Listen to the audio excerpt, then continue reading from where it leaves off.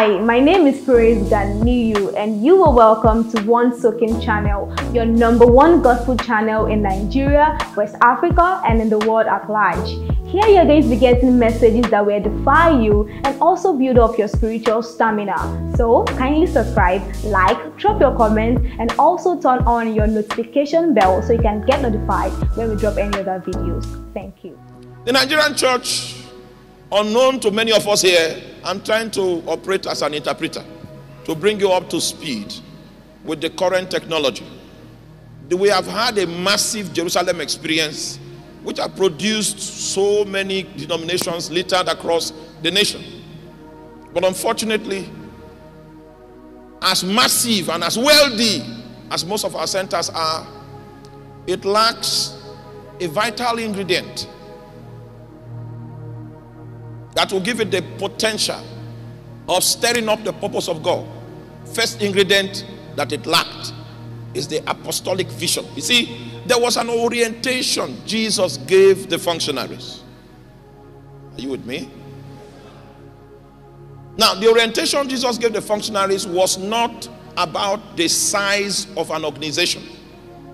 The emphasis was not to build an organization. The emphasis was to build a people. So when we went to Ghana, we wanted to set up a branch of our ministry in Ghana. And then the pastor came to me and asked me, after the series of meetings that we held in different places, so how are we, this is the question, how are we going to build this organization? I said, bro, you are not here to build any organization. In fact, don't build an organization, build people. Then if after 4 years of building people, you still have an organizational question, you can bring it. Let us start with people. One of the challenges of the Jerusalem system in the church in Nigeria is that organizations, massive, high-class organizations, were set up. These organizations are the biggest in the world in terms of Christian organizations. But you see, we can take a cue from such organizations that were built in places like Europe. Such organizations were built in places like the United States of America.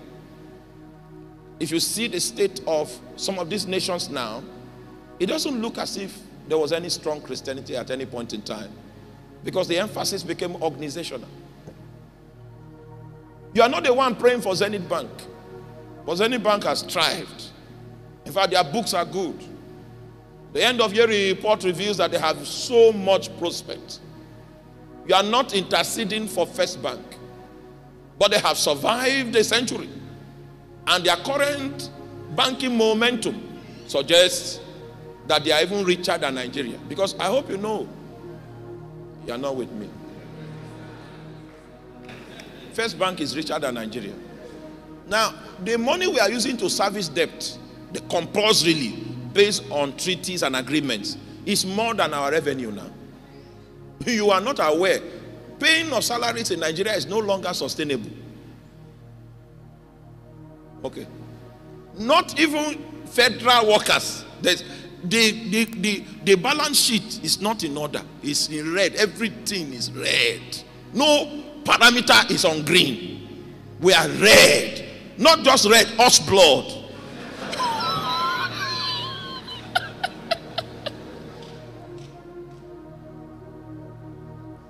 May the Lord give you understanding. And I need to tell you quickly, because you are not aware, that society is a reflection of the state of the church. Every time. And I got that from the book of Ezekiel chapter 11. I don't have time for a Bible study to show you how society is a reflection of the church. It's a mirror image of the church. If there's corruption in the society, trust me, the corruption in the church is humongous. If we take the searchlight, you will see pastors that have slept with pastors' wives. You will see pastors that are sleeping. In fact, many arrangements, immorality arrangements, I mean very intelligent ones. Pastors have rented buildings for mistresses in every state, so that when you come, you will think it's prayer. And it is so bad that it's now accepted. And then you are angry that there's corruption in society? No. The plumb line is already in darkness. So darkness will fill the entire territory. That's why if God wants to begin to transform nations, he first comes to his house to judge, to kill, so that he can purge the land. As long as light is in his house, he will have a platform to stand on, to judge the society, to judge kings, to judge men that have taken the commonwealth of nations. But until the church is ready, that level of purging will never take place. Because our God is a righteous God. He sees the same rebellion in his house. He can't judge it in society. Are you there? All right. So, big systems. So people are laboring to keep systems alive. You will hear a pastor say, no matter how I go around and preach, on Sunday I must be back. Because that's what his senior pastor told him. A builder of systems. The arrangement in the book of Acts, just in case you are not aware, is not a systemic kind of arrangement. It's an assignment that travels on the hearts of men. I'm not saying that administration in the ministry is not important. If you have looked at our ministry carefully, you will find sufficient administration to support it. Administration is not the ministry. It is possible for you to run administration, and all that is left is administration. Administration is supposed to exist only to support the spiritual substance that the ministry is drawn from. Are you with me? In fact, it is recently that we even understood the anointing upon us very well. And we built an administration. If not before, we don't do administration. We just let the spiritual substance be coming out first. Then when we understand it, we will not know where to put this kind of system to support the spiritual thing for it to be grounded and established. But in systemic emphasis, you set up the administration and then you put everyone within the crucible. You make a prophet to operate in a certain way. You make they are worshiping the system. At that point in time, Jesus is no longer in control. It's the spirit behind the system that will determine its potential. And if by any means it becomes massive, it becomes an octopus, a moeba, without shape, anything can possess it and use it as a tool. But that was not the system that Jesus revealed to his people. But the Jerusalem church deviated and set up a system that was more about the administrative workouts. There were 4 major things that were part of the Jerusalem system. And I don't want to trouble you with that. But I'm more concerned about what happened in the book of Acts of the Apostles chapter 13. Because in Acts chapter 13, the new apostolic system was set up. And it is that model that holds the framework of the things that God wants to pioneer in the church on the continent of Africa. If you are still with me, say amen. Amen.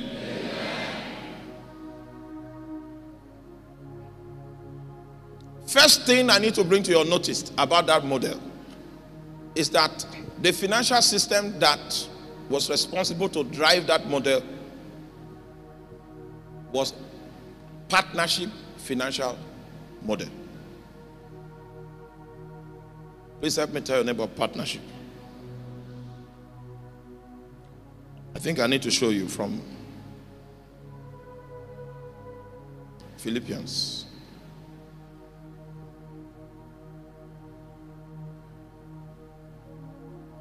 Are you there in Philippians chapter 4?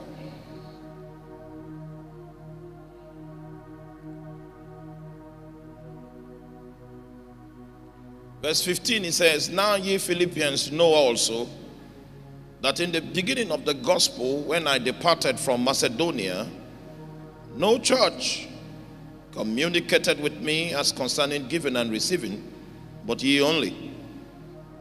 For even in Thessalonica you sent once and again unto my necessity, because not because I desire a gift, but I desire fruit that may abound to your account. Meanwhile, that thing he's talking about in the book of Ephesians chapter 4 verse 17 is heaven's bank account. Every individual member of the body of Christ is supposed to have that account. But my emphasis is not about heavens. I'm just showing you that the man said that these things that you have given is not because I came to announce to you that I had a need, but it was in the spirit of responsibility, knowing that you discerned my assignment and you wanted to be a partner with me in the accomplishment of it thereof. He said, this thing that you have done has therefore created a possibility for you to be fruitful in your own account. Let me stop there. Verse 18. But I have all and abound. I am fully received of Epaphroditus, the things which were sent from you, an odor of a sweet smell, a sacrifice acceptable, well pleasing to God. It was to his partners that he said in verse 19, when he personalized God and says, my God shall what? Supply all your needs. No, this scripture is not to everybody. He was speaking to his partners. And in that scripture, the only time Paul personalized God. Now, what does Paul mean by my God? He was talking about the God that gave him the calling. That same God. Are you there? He personalized God. Say, my God shall supply all your needs according to his riches in glory. There are a few points there which we cannot attend to. First point is the riches in glory. That's what we call the central bank of heaven. It's also found in the book of Ephesians chapter 1 verse 3. Riches in glory. Now, if we go and do a study on that, I will show you heaven's currency. Just like we have naira, dollar, euro. There is a currency by which God funds your destiny. And this partnership that the Philippian church had with Paul made them eligible candidates to withdraw from God's central bank system. It is from that financial height that God sponsors destiny. If we look at your life, we can tell whether you have a bank account to trap the resources that will come from the riches of his glory.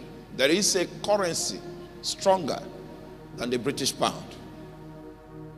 Hallelujah. Secondly, you will notice that Paul says, my God. And he was referring to the way he knew God personally in the light of his calling.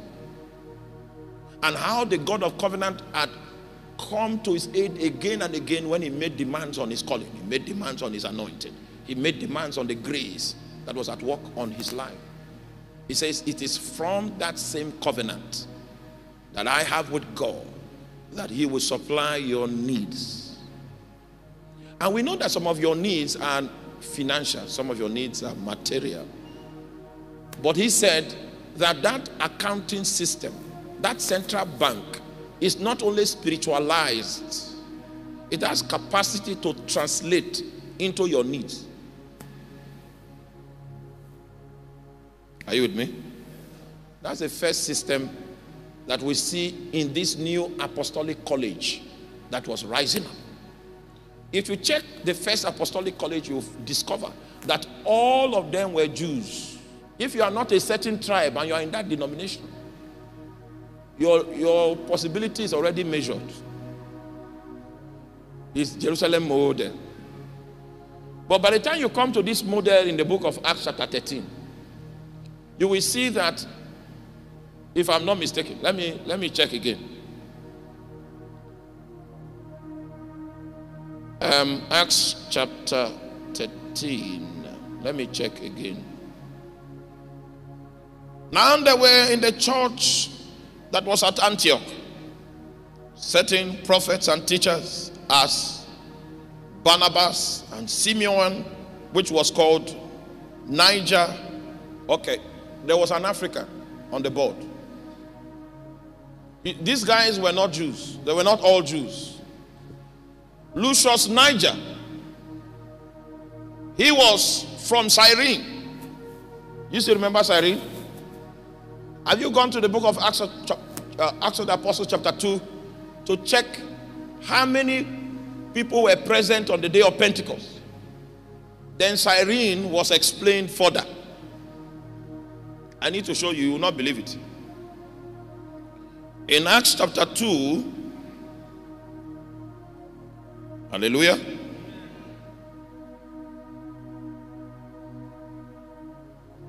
Acts chapter 2.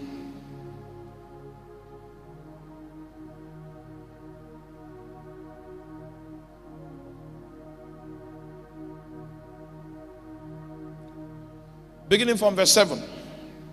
And they were all amazed and marveled, saying one unto another, Behold, are not all these men which speak Galileans? And how hear we every man in his own tongue wherein we were born, the Parthians and the Medes and the Elamites and the dwellers in Mesopotamia and in Judea and Cappadocia and in Pontus and Asia and in Phrygia and in Pamphylia, in Egypt, and parts of Libya, about what? So you will notice that in the council of this new apostolic movement, it was diverse. Because it has the texture of God's scope. God was trying to do something global. And that council had that texture. You see, it means that God had gone beyond tribal sentiments in seeking to implement his plan. Are you there? Part of the reason why in their Bible study they taught and said, preach only to Jews, was because all the guys on the conclave were Jews. It was easy to smuggle that sentiment into their doctrinal interests. But you see, the scope was broad from the start. The strategy was known to all of them, that what they were trying to set in motion must have the capacity to reach the ends of the earth. Hallelujah. So God has bypassed that Jerusalem structure with all the attendant rivalry that is attributed to denomination. And there's a new thing he's crystallizing in the earth.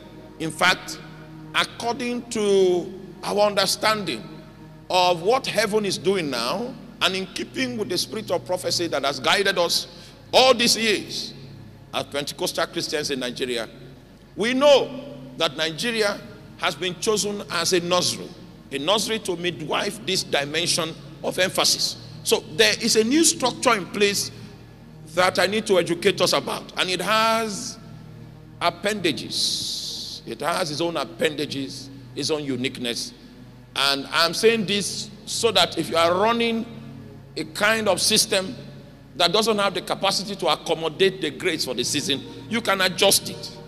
Because there is no way a wrong system will produce the right result. But I speak in parables. In the name of Jesus Christ.